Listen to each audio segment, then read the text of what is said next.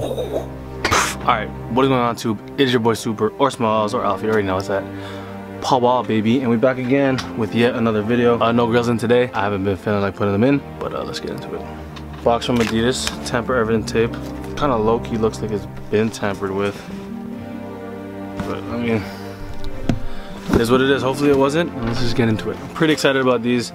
I've seen these off of Kicks Deals, CA. So again, if you ever want to be up to date with stuff and just want everything curated and you got Twitter. Nothing else in the box, so box away. First and foremost, I got these Adidas reflective socks. So these are pretty cool. I know Monster Banana has these, so I seen her have them and I'm like, oh, these are pretty cool. Kind of want a pair for my own. 3M material. Pretty psyched about that.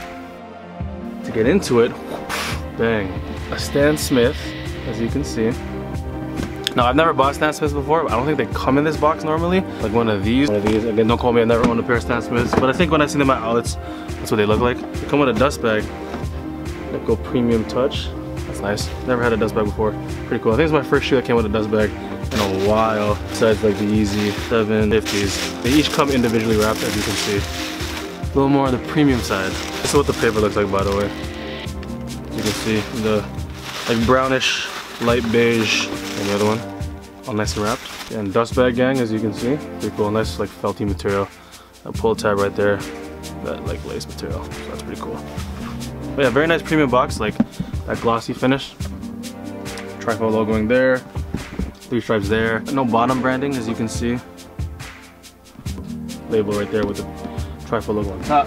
And they are the bang Adidas Stan Smith in the Swarovski colorway. Before I get started, it's the regular tagging you get on basically a lot of Adidas shoes. So as you can see right there and right there.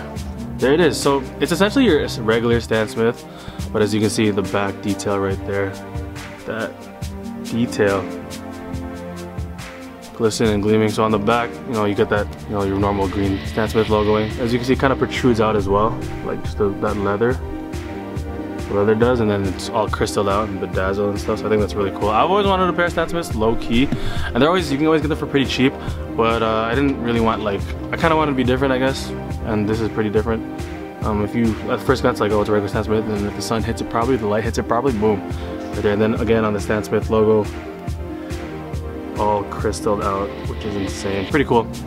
And then the other only difference,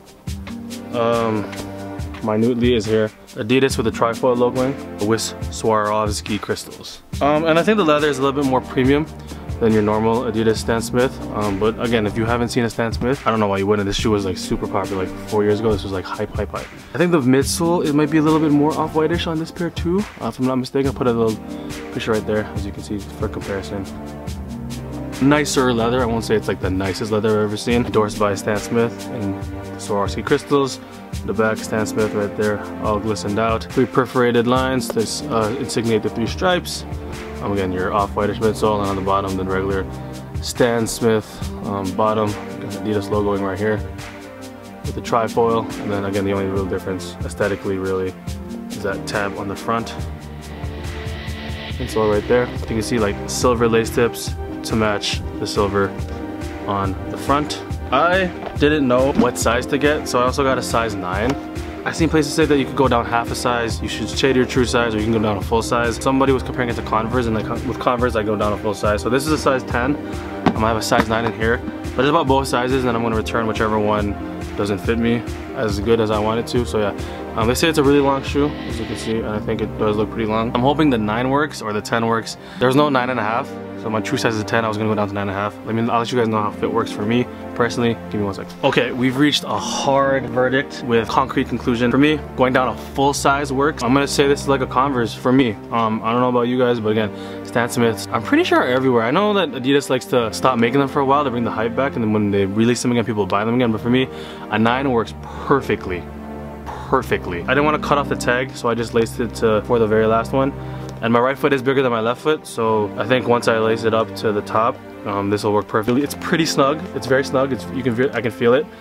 That's what she said on my right foot. Yeah, for me a 9 is perfect. This is a very long shoe. Laced up pretty tight too, so I kind of loosened it a little bit. As you can see, this is the factory, and this is just me opening it a little bit. I say if you don't know and you're just ordering them online, you're not going in the stores, you go down to full size. I see this like Converse. I'm happy that I went down to full size because a 10, definitely it would have like creased like right here, because like it's just a very long shoe. So if it's up to me, if I'm given to say, I say you go down to full size, and that should work perfectly for you. Your foot will be encapsulated perfectly. If I just got a 10, I would be creasing it right here because it's a little long, and that's what people say, this is a pretty long shoe. Aesthetically, I think it's a really cool shoe. It's just a normal Stan Smith, but you get a little bit of glitter and bedazzle with, you know, the crystals. So if that's something that, you know, you like a little bit of flashier, be a little bit different, I say go with it. These were 160 Canadian, so a little bit of a price increase, but I spent a lot of money with Adidas. I have been on this quarantine, so I got like a 20% off or 25% off coupon. So these ended up being like 127 after tax, so I'm not too mad about that. Regular Stan Smiths in Canada I think are 110 if I'm not mistaken in Canada, so I mean 50 bucks for some crystals on it to make it a little different and pop. Especially I want to see how these work in the sunlight. I'm really interested how these work in the sunlight. That one's ortholite, as you can see.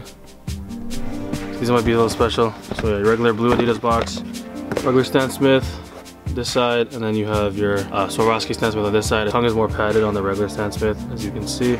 On the Swarovski Stan Smith, there's like a flat leather tongue. Regular Stan Smith, the leather is much more firm, as you can see, not a lot of creasing.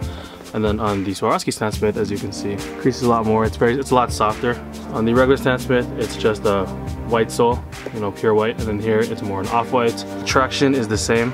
As you can see, again, just the off-white color being the difference. On the lace tips, on the regulars, you don't get any silver. Swarovski, you get the silver, and no front tab. With the Adidas Swarovskis, you do. Again, the back, obviously, the difference being the crystals on the Swarovski and just the regular right here. But this is an ortholite sole, as you can see the ortholite logo in there. So this might be a little bit different from your regular Stan. I mean, it is different from your regular Stan Smith. Again, my new differences. So if you're looking for a regular and want to save some money, definitely you're not really missing out too much. If you can get an ortholite one, even better. But again, if you want a little bit different, or how it looks with flash on, I'll show you guys too. A little bit different from everybody else. And you know, shell extra 50 bucks. You get a little bit nice leather too, so if leather is important to you, get a little bit nice leather, but you can't go wrong with either or. I can just feel how much softer this leather is, how much more real it feels. On the Swarovski, again, not to brag, but these ones just feel a little more, just firmer. I mean, these might not crease a lot too, so crease is a big factor for you, and just go with the regular ones, because these ones definitely will show wear, as you can see, already are. They came out the box and they're already kind of showing wear, so yeah. Again, not too much to talk about, because they are, you know, just a regular Stan Smith, but let me know your thoughts and opinions on the Adidas Stan Smith with the Swarovski crystals down below in the comments. Do you like the shoe, but not the colorway? Do you like the colorway, but not like the crystals? Let me know all down below. I'm about to hit you guys with the on. Don't forget to like, comment, and subscribe if you've enjoyed. That was that news of the Adidas Stan Smiths with Swarovski crystals, and your boy Paul Wizall is out, baby. Peace. I'm not gonna drop these because I don't want the crystals to fall out. Later. Peace.